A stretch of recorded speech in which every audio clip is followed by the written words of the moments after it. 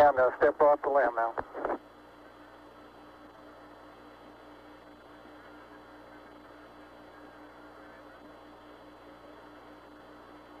That's one small step for man,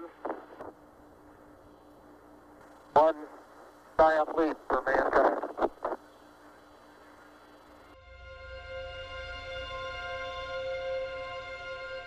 The year is 1961, and the US is in the middle of the space race against the Soviet Union, a fight for dominance over the skies and heavens above Earth.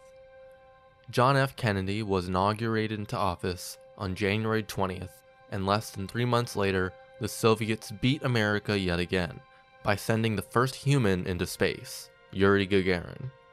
Still reeling after the shock of Sputnik being launched into space only 4 years earlier, the US was under immense pressure to speed up their own space program or risk being eclipsed by the USSR. On May 25th, 1961, only 4 months after his inauguration, President Kennedy delivered a speech to Congress with a seemingly impossible goal: to land a man on the moon by the end of the decade. It had only been a month since the failure of the Bay of Pigs invasion in Cuba, and Kennedy was under immense pressure to deliver some kind of success for the American people. But to many at the time, this seemed impossible. At this point, the most that had been accomplished was that, earlier that same month, an American named Alan Shepard Jr. had been put in space for approximately 15 minutes in a suborbital flight. However, Kennedy's speech and the drive to be the best was just what the US needed to accelerate the space program.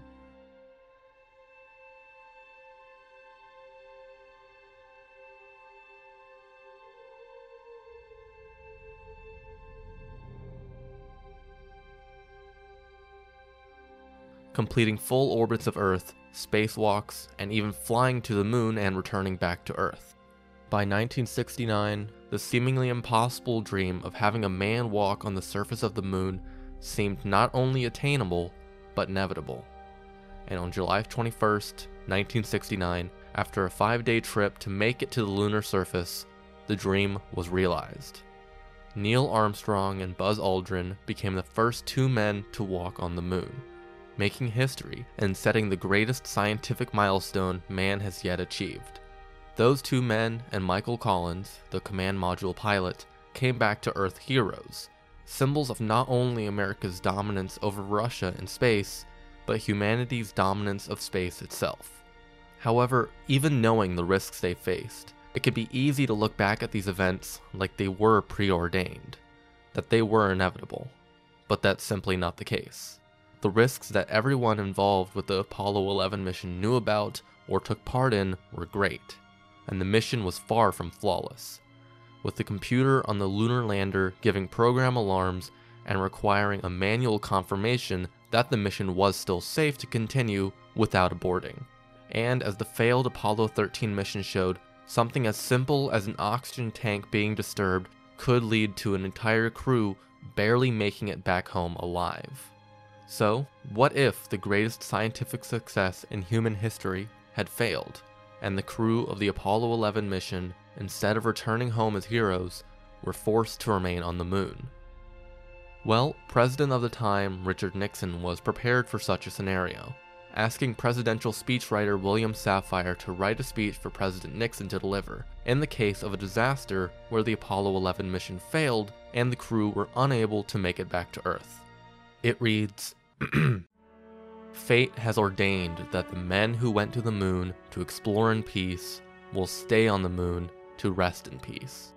These brave men, Neil Armstrong and Edwin Aldrin, know that there is no hope for their recovery, but they also know that there is hope for mankind in their sacrifice. These 2 men are laying down their lives in mankind's most noble goal, the search for truth and understanding. They will be mourned by their families and friends. They will be mourned by their nation. They will be mourned by the people of the world. they will be mourned by a Mother Earth that dared send 2 of her sons into the unknown. In their exploration, they stirred the people of the world to feel as one. In their sacrifice, they bind more tightly the brotherhood of man. In ancient days, men looked at stars and saw their heroes in the constellations. In modern times, we do much the same, but our heroes are epic men of flesh and blood. Others will follow and surely find their way home. Man's search will not be denied, but these men were the first, and they will remain the foremost in our hearts. For every human being who looks up at the moon in the nights to come will know that there is some corner of another world that is forever mankind. On July 18th, 1999, Sapphire discussed the speech with NBC, saying that the speech was written as something to do about the widows, because getting the lunar lander back into space and to attach to the lunar module orbiting the moon would be the most difficult and most dangerous part of the mission, and there was a very real chance the astronauts would have to be left on the moon. In this event, Mission Control would have, as they called it, deliberately closed down communications, simply meaning the astronauts would either starve or take their own lives. Now, it is unlikely that they would wait for the lack of food to overtake them, and would instead take matters into their own hands. However, despite rumors and even claims from astrophysicist Carl Sagan that NASA astronauts carried cyanide pills with them, it seemed as though they never had.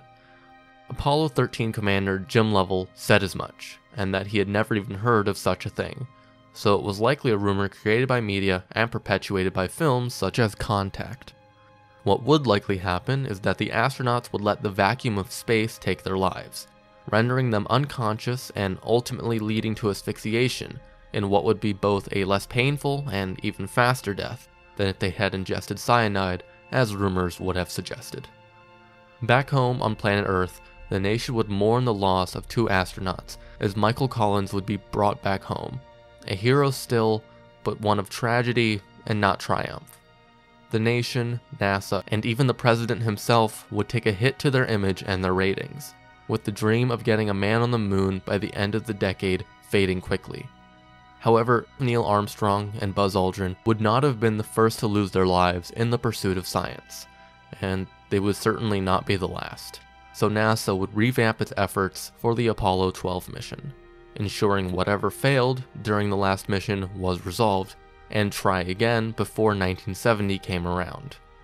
In our timeline, Apollo 12 launched in mid-November, and so they would have another month in this timeline to investigate the problems further before resuming the goal of landing a man on the moon and bringing them back before the year ended.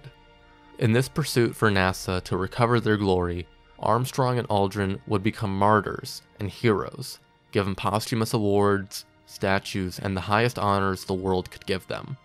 The first thought that may come to your mind is, where would Russia be in all of this? Well, to put it plainly, they wouldn't be on the moon. There was a reason that they never launched a rocket of their own to take someone to the lunar surface, and that reason lies with the N-1 rocket, the only hope Russia ever had to beat America in the final leg of the space race. On July 3rd, 1969, only 17 days before the Apollo 11 lander made contact with the moon's surface, the Russians had tested their own moon rocket, known as N-1.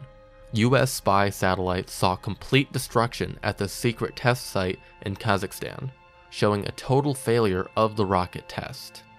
This was actually the second launch of the N-1 rocket, and even though the first one, launched February 21st of 1969, had also failed, they believed that they had learned enough to try again. However, the July 3rd launch wasn't just a failure, but a disaster, leading to the complete destruction of half of the launch complex and pieces of the rocket to be strewn across the land for miles. They did do some more tests of the N-1 rocket over the next couple years, although they also all proved unsuccessful. By 1974, the Kremlin pulled the plug on the moon program, seeing it as both a waste of money and a waste of time. In this timeline, where the Apollo 11 mission failed, there may have been enough energy pumped into the Soviet program to continue their moon landing research for several years more, but it's unlikely they would find any more success than they did in our timeline. American success was eventually inevitable, even if there were failures and disasters along the way, because the technology was all there for NASA and its space program. The Soviets were simply behind in technology. So, ultimately, the biggest difference you would see between this timeline and ours is that when Apollo 11 is talked about, it would be with the same kind of reverence and honor that come when discussing the Columbia and Challenger disasters. Americans that, in the pursuit of the advancement of humanity, paid the ultimate price, and would be forever remembered in the hearts of the world because of it. If you enjoyed this video, go ahead and leave a like. It really helps me out. Subscribe to stay up to date with my videos, and ring the bell next to it to get notified for when I do upload new videos. If you want to stay up to date with what's going on with me or my channel, go follow my Twitter. This has been Historical Hindsight, and I'll be seeing you soon.